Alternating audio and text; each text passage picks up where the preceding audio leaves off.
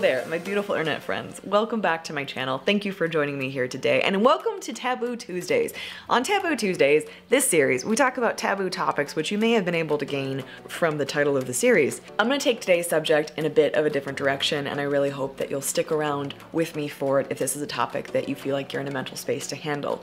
This is more of a taboo subject for me because I realize I've never actually talked about this publicly at all in all the public speaking that I've done, in the other channel that I have called Trauma Talk, where I talk about trauma. I have never talked about the process in my recollection of getting a restraining order against a very dangerous person, what that actually entailed, what that looked like. I live in the state of Colorado, so this is gonna be specific to Colorado, and this happened a number of years ago. I will tell you that I'm not gonna go into significant detail about any of the abuse that I endured, but there will be heavy topics mentioned in this video, so I'm gonna go ahead and put a trigger warning on screen if this is not something that you are in a place to hear about. If that is the case for you, I have linked videos of adorable German Shepherds in the description down below for you to watch instead of this video. Generally, I would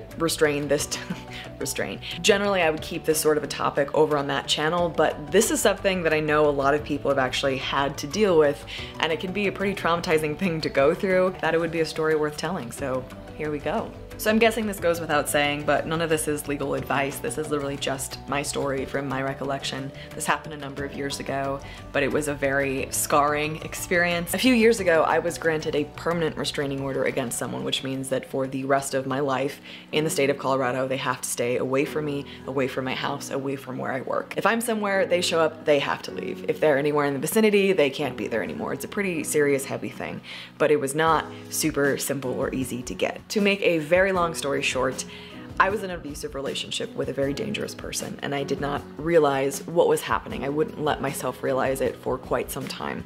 A lot of bad things happened in that relationship. I was sexually assaulted, mentally and emotionally and spiritually abused. I was very, very, very manipulated. I was extraordinarily naive at the time, very trusting, wanted to believe the best in people, and it took me a really long time to allow myself to wake up to the reality of who I was interacting with. When I actually realized what had been going on, I was able to safely separate myself from him at first, and I thought that that was gonna be the end of it. I didn't want to press charges. I was like, oh, it's not really that bad. It took me a very long time to realize how bad it actually was. After everything ended, after I got away from him, I did end up going to the police and reporting what had happened. It took me a while to get there because I wasn't sure that I wanted to do that. It's a very difficult process to go through. So as I went to the police and I reported what had happened, I made the official report. A couple things happened. First of all, this person was still reaching out to me. They were still trying to get to me, still trying to get in contact with me. And secondly, I learned a lot more about who they were, and it helped me realize even more what a dangerous situation I was in. This person had two convictions of sexual assault. They were a registered sex offender. They had charges of domestic violence. They were currently in a case for another sexual assault, and they had multiple restraining orders against them. True story. A police officer told me that. I don't think he was actually technically supposed to, but I was so wide-eyed and still, I think, very hopeful about the situation and thinking, oh, well, he probably didn't mean anything. He probably didn't mean to hurt me. That this police officer shared with me his convictions. I will forever be grateful for that man because it really opened my eyes to the person who I had been interacting with. At that point, I filed to get a restraining order. I did not want this person trying to find me. I did not want them calling me anymore. I didn't want them texting me. I wanted nothing to do with them. And I guess I sort of thought in my mind that if you get a restraining order against someone, they would just be gone. That's not really how it happens. You have to see them to get a restraining order, generally speaking, if they choose to show up. So the first step was for me to go to the courthouse and file a restraining order. I had to go to a morning session. I had to sit in the back of a courtroom, wait for my name to be called, and to state that that is actually what I wanted to do and why I wanted to do it. While I was there's an organization here in Colorado called TESSA that helps victims of domestic violence and sexual assault, and they are there to talk to you if you want to talk to someone, or to stand with you if you want someone to stand with you, sort of thing. And I was just sort of freaked out. I didn't know what I was doing. I didn't know why I was doing it. I just knew that I needed to. At that point, they notified me that they would be serving him with a restraining order for the next 30 days. He wouldn't be allowed to contact me, and vice versa.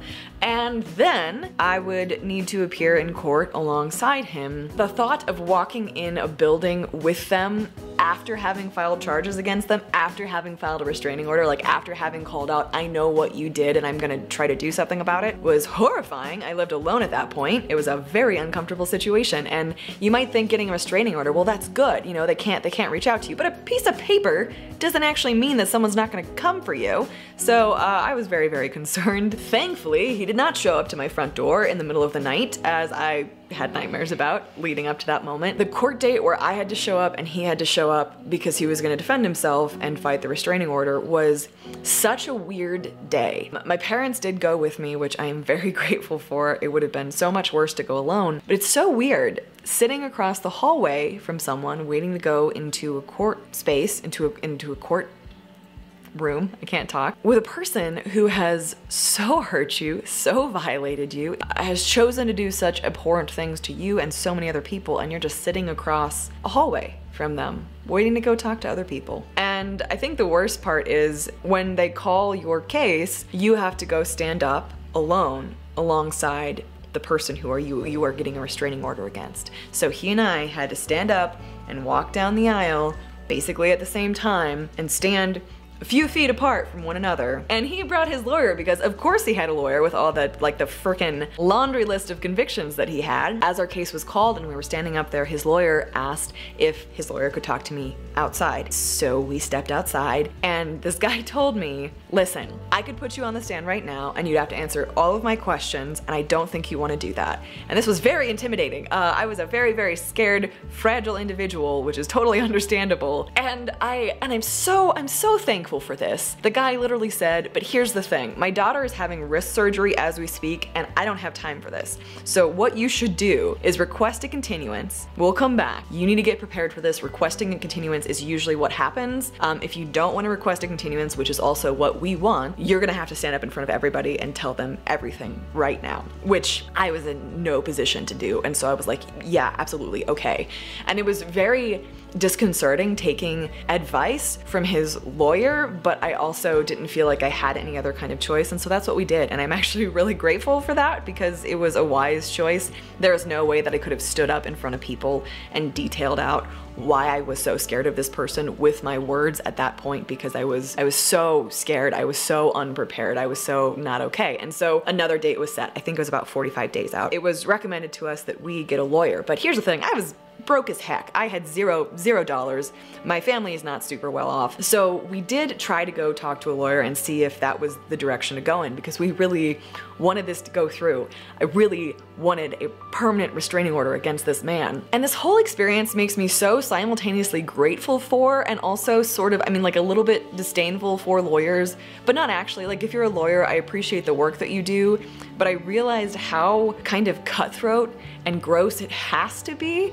Because when we talked to the guy, when I interviewed the guy who could have been representing me, he had my parents step out of the room and he asked me all the questions that I would be asked on stand in a very confrontational, not graceful, to the point, just crude way. And I was a sweet little Christian homeschooled girl, and I was just in tears hearing the things he was gonna ask me. And he pretty much told me, you're not gonna be able to handle this. Like, you're not ready for this. Your best hope is that he doesn't show up. But since he had hired a lawyer, we kind of assumed that he would. After further discussion and the cost of the lawyer, we decided that what we were gonna do is simply show up the day of the hearing, because I was going to be there and I was gonna frickin' show my face, and that was all that I could do, because I knew that I wasn't gonna win. I knew that there was no way that I could show enough evidence or be eloquent enough with my words to prove it or whatever. And so my parents and I showed up to court and he never showed. And it was a glorious moment. It really was. We just simply sat in the courtroom and the judge called our case and was like, is the other party here? No, all right, it's granted, done. And it was done. And I had a permanent restraining order. But the process of getting a restraining order was really emotionally difficult.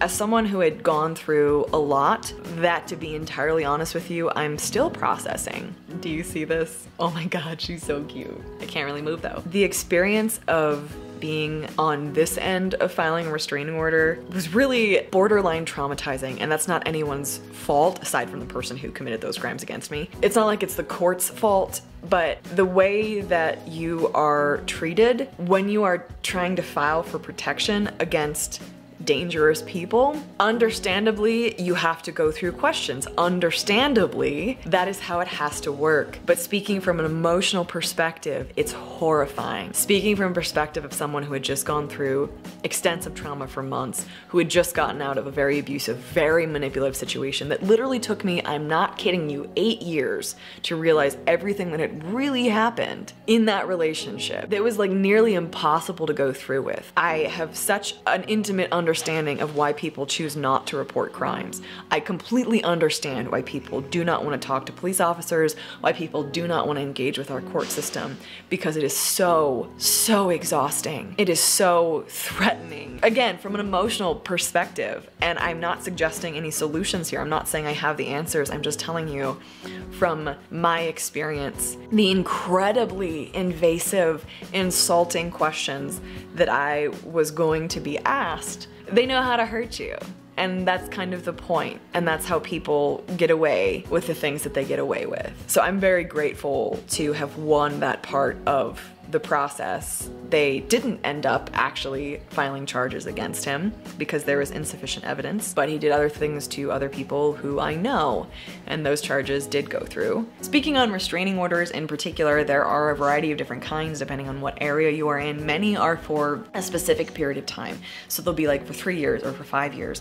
The one that I got was permanent. The only reason for that, from my understanding, is because he did not show up. He could eventually appeal it if he really wanted to, but I don't know why he would. It's been a number of years and he hasn't, so fingers crossed. I really don't want to deal with that again. It gives me peace of mind knowing that he couldn't just show up at my house and there be no repercussions for it. So I'm very glad that I went through that process, but it was a really hard process to go through. It took about 2.5 months total from the time that I started. Now, switching gears for just a second here, if you think that you might be in some kind of dangerous situation, or if you don't think it's dangerous, but someone's hurting you or isn't treating you right, or you just have a really bad feeling about what keeps happening or what has happened, please talk to someone. I know that we hear this often, but I was in that situation and I wrote off the actions that were being perpetrated against me as someone having a hard time, someone having a bad day. They're just really struggling, and I was such a caring, compassionate, kind person that I would not allow myself to see abuse as abuse. I wasn't trained to see it as abuse,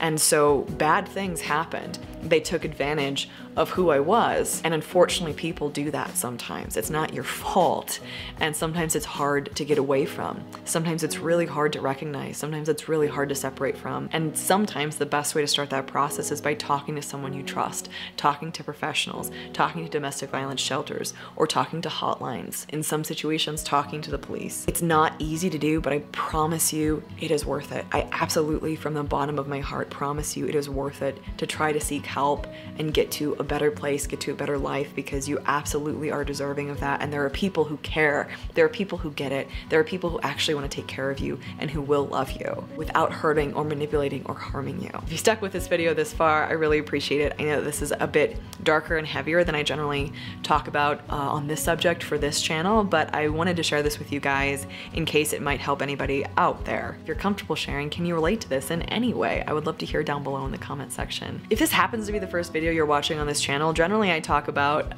life in the aftermath of amputation. I do talk about some mental health things as well, life with chronic illness and chronic pain and staying active and all different sorts of things. So that's the general topics of this channel, but we do vary it from time to time. So if that's what you're interested in, give this video a thumbs up and subscribe to this channel if you'd like to see more of it. A big shout out goes to all of my patrons over on Patreon. I truly appreciate all of you guys. Thank you for supporting my channel. If you're interested in what Patreon is or what it could offer you or what that community looks like, check out the link on the screen. Thank you guys for spending a few minutes out of your day watching this video here with me, listening to me chat. It means a lot to me. I love you guys. I'm thinking about you, and I will see you in the next video. Bye. Have you heard from the sky all about